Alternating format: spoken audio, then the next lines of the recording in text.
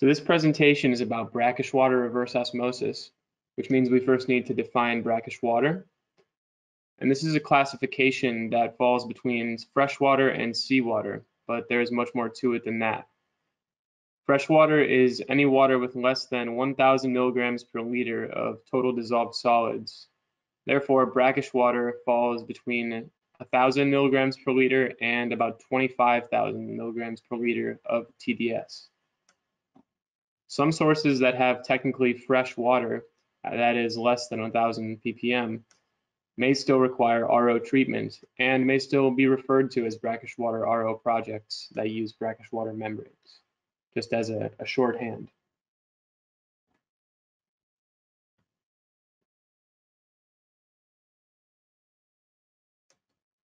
Composition of brackish water depends on its source characteristics. That includes local geology, hydrology, and sources of pollution or runoff. Despite these variations, most of the dissolved solids in brackish water consist of the cations magnesium, calcium, that is hardness, sodium, and potassium. The major anions are bicarbonate, carbonate, that is alkalinity, sulfate, and chloride.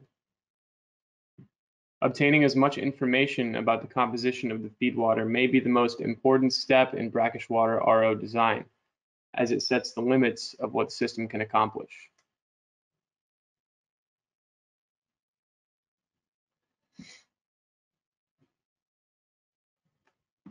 Well water is very commonly treated with brackish water RO, or BWRO, since it often has very high TDS, and in some cases it can be impacted by seawater intrusion, which further elevates that TDS.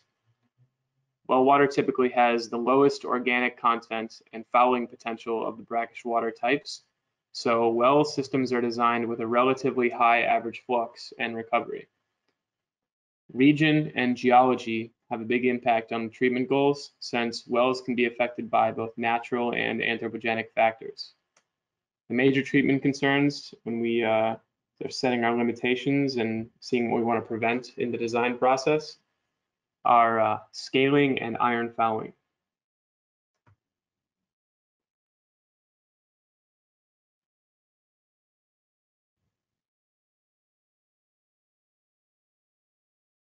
Surface water comes from lakes, rivers, reservoirs, and estuaries. Typically, it has lower TDS and higher total organic carbon and suspended solids when compared to well water. Its fouling potential is higher, so careful attention has to be paid to pre-treatment in surface water applications. Biofouling and colloidal, that is suspended solids fouling, are the primary treatment issues, although issues like scaling and iron fouling are still possible.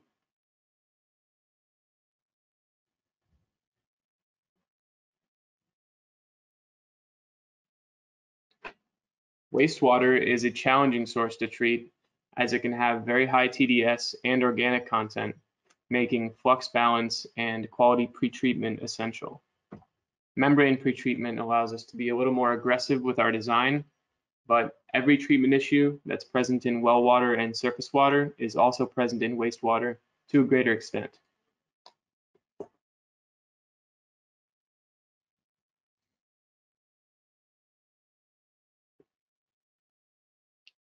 As I mentioned earlier, many water sources have TDS that would qualify them as freshwater, but their applications demand higher quality permeate.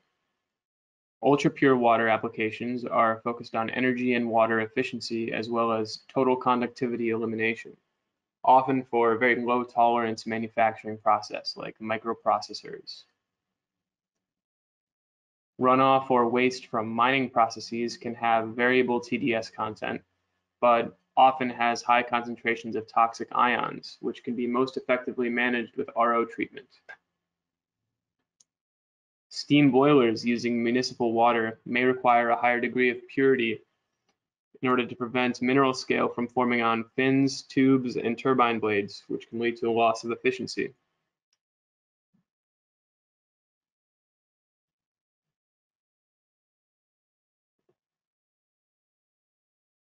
Fouling is the primary concern in RO systems, and is inevitable to a certain extent, since total elimination of the above foulants is not possible. Each contaminant can be partially removed with pretreatment, and fouling tendency can be managed with proper system design. Even systems that have been fouled or scaled can have performance restored through cleanings, but a certain amount of irreversible flow loss is expected. Colloidal fouling happens when suspended solids are deposited on the membrane surfaces. Organic fouling can be due to a number of contaminants, both man-made and natural, and can act in combination with biofoulants. Microbial growth combined with extracellular excretions and organic foulants can cause persistent biofilm production. Scaling occurs when mineral salts in saturation are deposited on the membrane surface. At the bottom, we can see typical values of flow loss and salt passage increase for various water sources from our Q+ projection software. These are percentages that are applied year over year in order to forecast membrane performance as the membrane ages.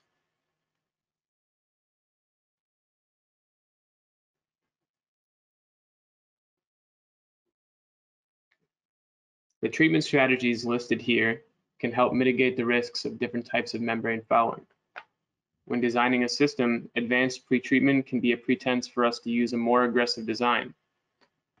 For instance, if a surface water source has ultrafiltration for pretreatment, an engineer can assume a lower silt density index to the membrane and design with a higher recovery and average flux. However, more conventional pretreatment uses coagulation, flocculation, and filtration, that is media filtration, which is most effective for colloidal foulants but less useful for biofoulants. In such a case, oxidizing biocides may need to be used with sodium metabisulfite or ultraviolet to neutralize those oxidants ahead of the membrane. Scaling prevention is largely accomplished by acid and antiscalant dosing to keep minerals in solution so that they can be rejected with the concentrate stream.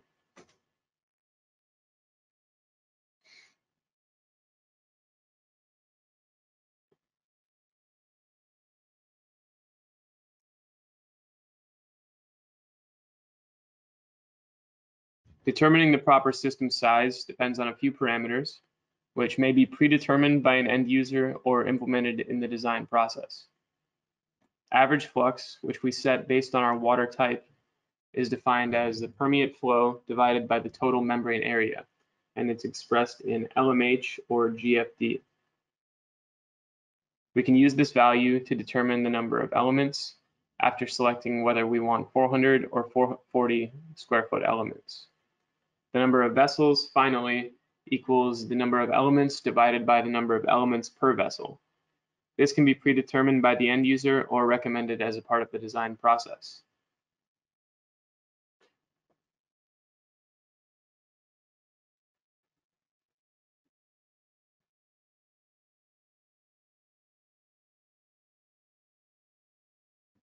There's much more flexibility in pressure vessel length in brackish water than in seawater RO. Depending on the size of the system, the footprint available, and the desired recovery, it may be optimal to use a shorter pressure vessel. In low flux, high recovery systems, oftentimes there is insufficient concentrate flow to the tail element or insufficient net driving pressure to produce permeate.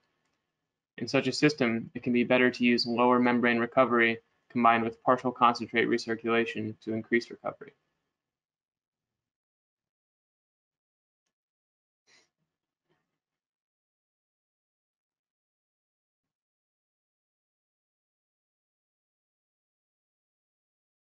It can also be necessary in smaller systems to use 4-inch elements instead of 8-inch if the desired recovery is high. This is because smaller elements allow for longer pressure vessels over the same surface area, which will increase the potential recovery across that vessel.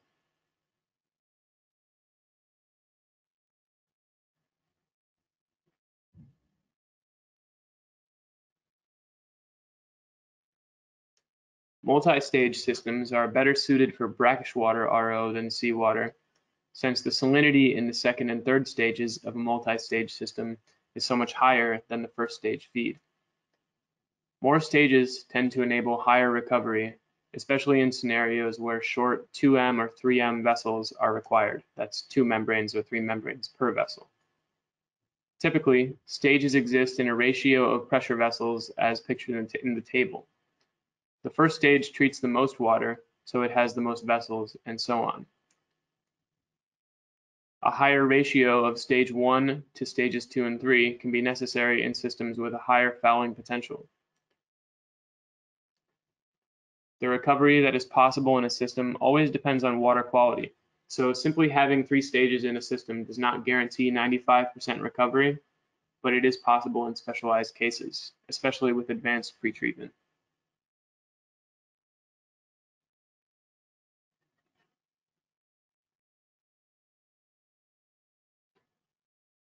Extreme temperature, high salinity, and variable production can cause flux imbalance, which results in high flux in the lead element or elements in a stage. This can lead to increased fouling tendency. In a multi-stage system, flux can be balanced using permeate throttling and interstage boost. At very high temperatures, high flux in the lead element can sometimes be unavoidable, but we can use these strategies as well as the proper ratio of pressure vessels between stages to mitigate the worst effects of flow imbalance.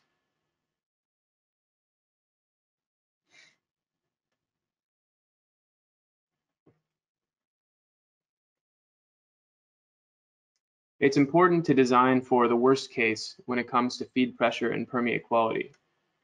Your highest feed pressure, worst case, will come at the highest age, highest salinity, lowest temperature, and your highest recovery if the plant has a fixed feed flow. This is because in a fixed feed flow, a higher recovery will lead to a higher permeate flow, and therefore a higher flux. Worst case permeate quality will come at highest salinity, highest age, highest temperature, and lowest recovery if the feed flow is fixed. Lower flux tends to lead to lower salt rejection, whereas higher flux tends to lead to higher salt rejection and also higher pressure. If the plant has fixed permeate flow and variable recovery, these rules sometimes hold true, but not always.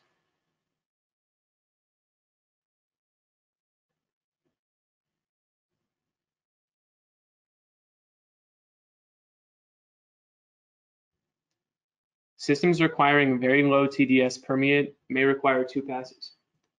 In brackish water applications, 2-pass systems are most commonly used to treat water from seawater impacted wells or in ultra-pure applications.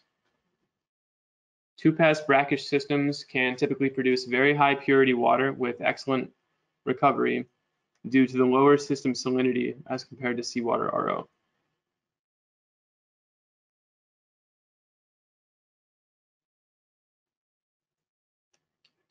In a 2-pass system, one of the most intuitive modifications to be added is second pass brine recirculation.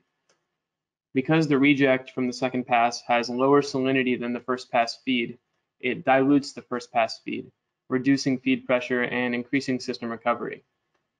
This method effectively brings the recovery of the second pass to 100%. As feed TDS increases, the benefits of second pass brine recirculation increase. But even in low TDS systems, the water savings are desirable.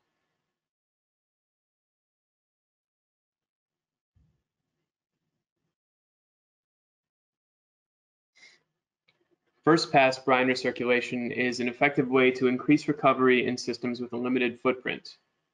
By recycling a portion of the concentrate stream into the feed TDS increases, but the overall system recovery improves due to the reduction in required raw water and the reduction in concentrate put to drain.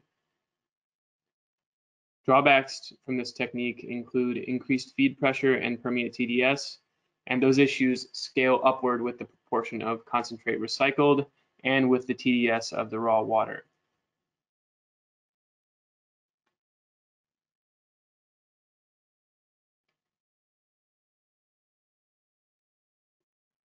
Chemical dosing in brackish water RO serves multiple functions.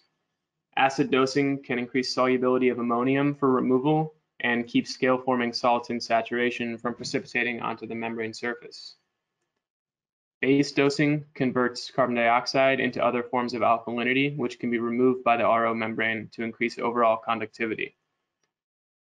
In more specialized systems, pH can be controlled above 9 and below 7 to increase silica solubility. Those techniques are typically used in combination with a specialized scale inhibitor in systems where there is a scale-forming tendency.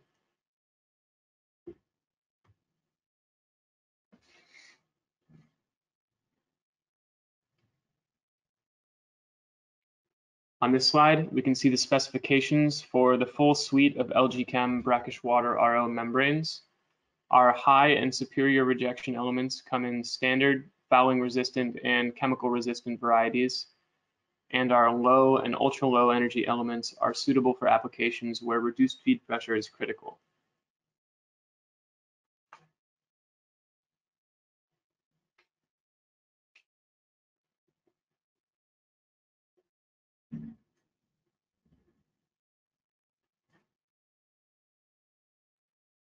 For high stress applications where fouling tendency is elevated, our AFR element is manufactured with a coating to reduce adherence of foulants to the membrane surface. All of our 400 square foot elements are available with a low DP spacer, which utilizes lower turbulence to decrease pressure drop across each element. This reduces the fouling tendency and overall stress on the system.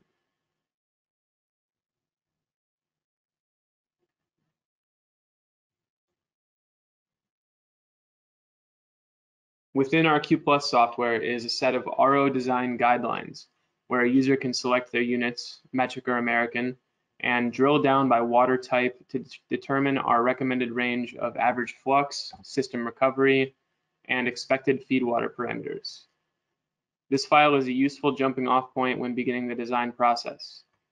Each water profile is unique and requires iteration to determine an optimal design, but we recommend starting here when using Q+, especially if you're new to the software. When we move into our design exercises on the next slide, I will be referencing this slide fairly often so we can get an idea of how to use it during the design process.